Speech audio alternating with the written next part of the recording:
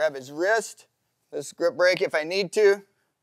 2 hands on one, pushing toward his face.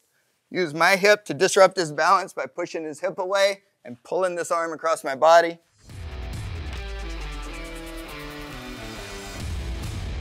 All right, so in our first series, we went over basic searching and handcuffing techniques for a suspect that's compliant with our requests. So if I ask him to turn around, put his hands behind his back, he complies. If I ask him to kneel, put his hands on the back of his head, he complies. If I ask him to lie down in a prone position, he's compliant. This next block of instruction is going to be based on a suspect that's refusing to go down to the ground. Either they're actively resisting, physically trying to fight you, or otherwise refusing to follow your commands to get in a position where you can safely search them and handcuff them.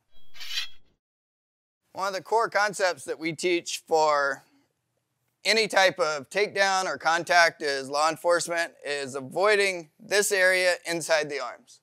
If I can stay outside the elbows, it's virtually impossible for him to grab me. It's much, much harder for him to strike me and do things to me. And this allows me to push away, create distance, wait on back up. If any of my techniques aren't working, this allows me the time and distance to wait. I'm not immediately forced into a fight that I don't want to be in. With other types of takedowns, if I'm trying to grab and sweep and do different things and he grabs me, once he grabs me, if I realize I don't want to be in this fight, it's already too late. He has access to all my weapons, all my tools. That's why we avoid wrestling type takedowns also.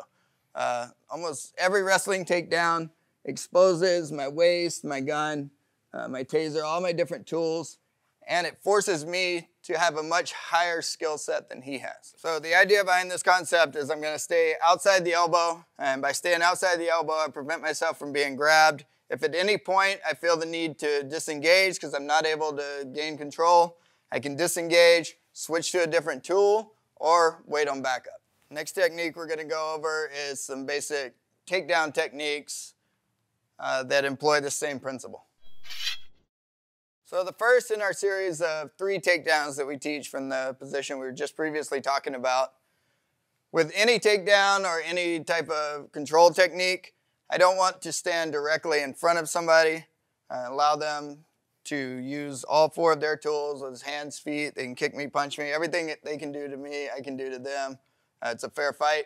I want to avoid a fair fight, so I always want to change an angle, and I want to stay at a minimum outside of arm's distance. I want them to have to take a step if they're going to touch me or try to make contact with me in any way. From here, I want to create a barrier where my hands are up between me and them. For law enforcement, rather than raising my hands up in a fighting position, he raises his hands up in a fighting position. It looks like 2 guys just agreeing to fight. I like to keep both hands open. My hands are between my face and his, and I'm trying to de-escalate the situation. Once I realize I'm not going to be able to de-escalate the situation and I need to take him down in order to gain compliance and take him into custody or do whatever we need to do, my first technique is going to be a step forward. I'm going to touch his face and try to cover his eyes. We found that by covering their eyes, rather than trying to fight with us, they always want to just get my hand away from their face. This puts his arms in a predictable position every time, where I know I can grab his arm right here.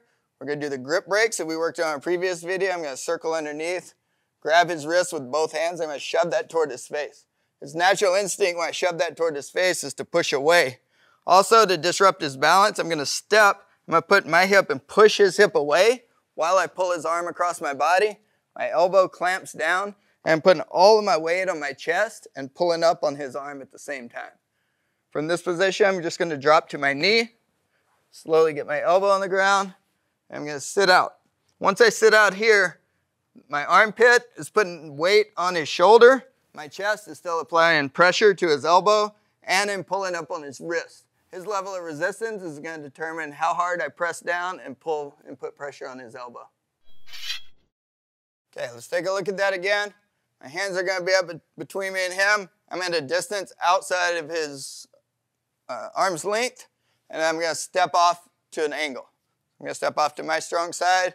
When I make my approach, I'm going to immediately approach, touch, try to cover his eyes, grab his wrist, this grip break if I need to.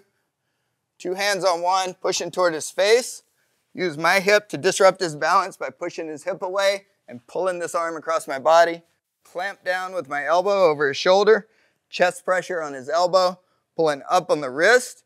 From here, I can go down to a knee, and then I just slide my leg out in front of me so I have a good solid base with both legs.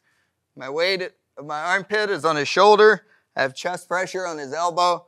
I'm pulling up on his wrist. His level of resistance at this point determines how much pressure I put on his elbow to maintain control. And I still have 360-degree awareness to see if there's anybody else coming to try to fight me or free him. So obviously, anytime I have to take down a suspect, I'm going to have to get him in handcuffs at some point. So we're going to go into the transition from the takedown to the cuffing procedure that we went over earlier. And hands up, change the angle, get 2-hand grip, shove the hand toward the face, make him push away, drive the hip away, pull the arm, clamp the elbow, pressure on his elbow with my chest, drop to a knee. We end our takedown. From this position, as soon as I can get him to be more compliant, stop trying to fight from here, the hand closest to his shoulder is just going to slide down directly to his shoulder. I'm going to put all my weight on there, use that to stand up, turn his hand behind his back. My left knee is going to go right in front of his trap. My right heel is going to go underneath his elbow. I'm going to control his hand. I still have 360-degree awareness, and we're back to our prone handcuffing position we went over earlier. Okay, so we're going to hit this technique from a different angle. From the takedown position. Solid, check 360 degrees. The hand closest to his shoulder is going to slide. I'm going to post on his shoulder and use that to stand up. My leg goes right next to his body. The other knee drops over his trap. His elbow's resting on my heel. I have control, and my knees on his hips. And I still have 360-degree awareness, and we can go into our cuffing procedure. Thank you for watching, and if you enjoyed that content, we have more videos over here for you to check out.